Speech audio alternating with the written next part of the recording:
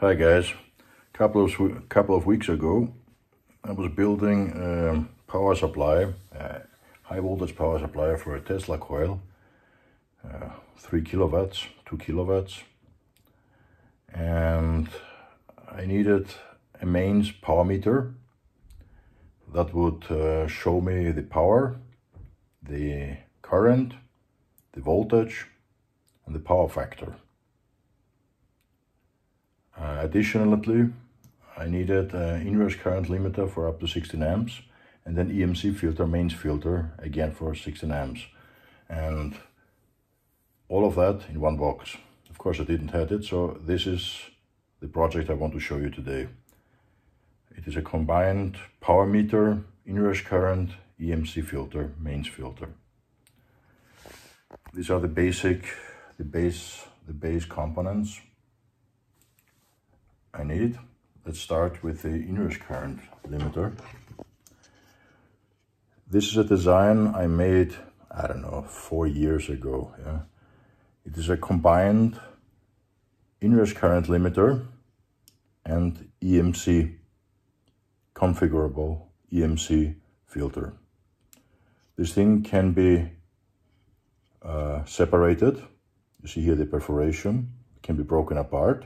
So either you use it as it is, combination inrush current limiter and filter, or just the individual functions like current limiter and filter. As you can see, you have to connect the filter to the limiter.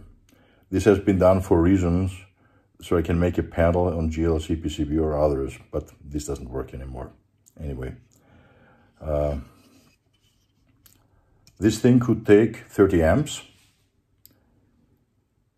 and the same filter, but I will use it only for 16 amps. These are the inrush current resistors, 4 of them connected in parallel, the big fat relay, etc. But I will present this design perhaps later in more detail. Anyway, this is the inrush current limiter and the filter. The next thing is the power meter. For that, I bought a cheap power meter from AliExpress. I don't know even how it's called. You can see it here, D69 blah blah 2049 RBC3. It shows me everything I need.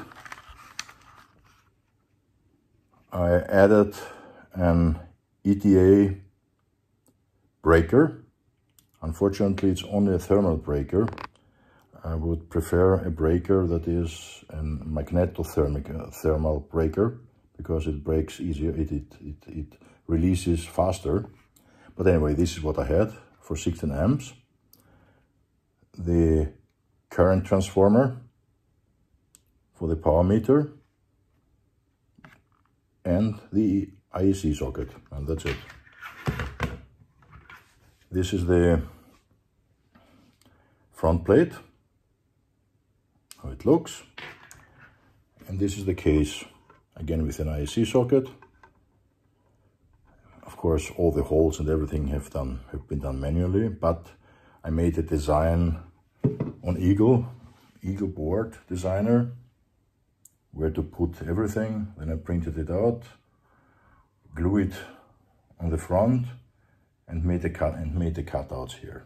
Same with that. Of course, a CNC would be much nicer, but I don't have it. I wouldn't even have the space for that. The box itself is one that I have a lot of them. It's a Teco CP/3. This is the model. And now I will put these 3 things together. Just a little peek on how it looks here. It's quite crowded because of the gauge of the wires. 16 amps is a lot of current.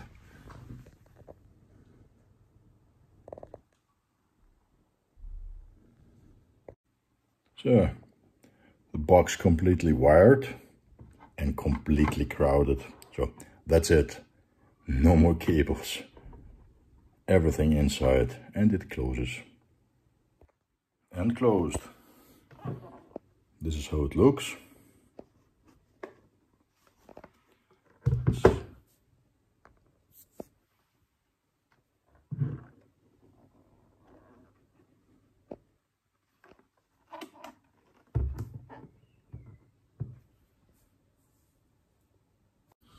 Okay, closed, and this is how it looks in operation.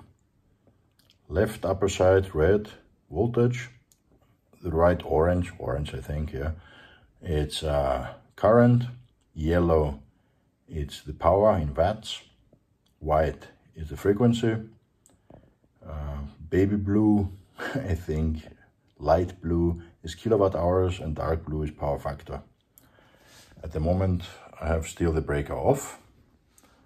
I'm using this fixture here that I have with the different, for the different lamp bases. It's cascadable, it's in segments. It's very nice to test the different lamps and to have a load, etc. Turned it on. So this is a 9 watt LED lamp, yeah. It is this one, 9 watt. Okay, I'm turning it on. Watch this light here. You see it with delay because this shows that now the relay has closed. This is the current limiting function. Okay, we see 8.2 watts, near enough. Power factor is up, not good, of course, because it's a capacitor dropper in the lamp, and we have 60 milliamps. What do they say here? I don't see it, 75 milliamps or something they said. Anyway.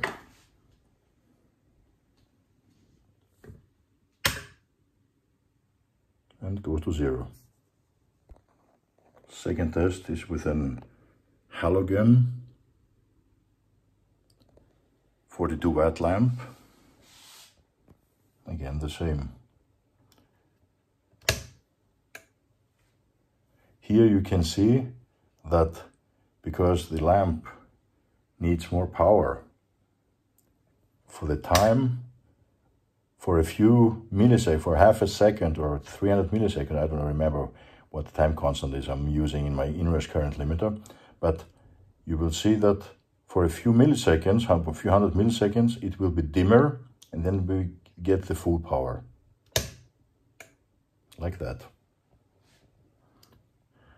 And we have 46 watts, almost 1 power factor because it's an ohmic load, and 200 milliamps. It's getting quite warm normally.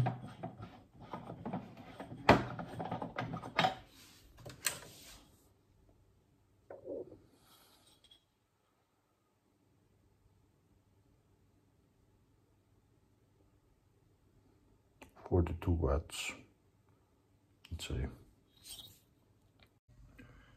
Just a little shot to show you how I designed the front plate. That's in Eagle. Of course, this and the design of the inrush current limiter, etc. Is available if somebody wants it. Okay, that's for today, guys.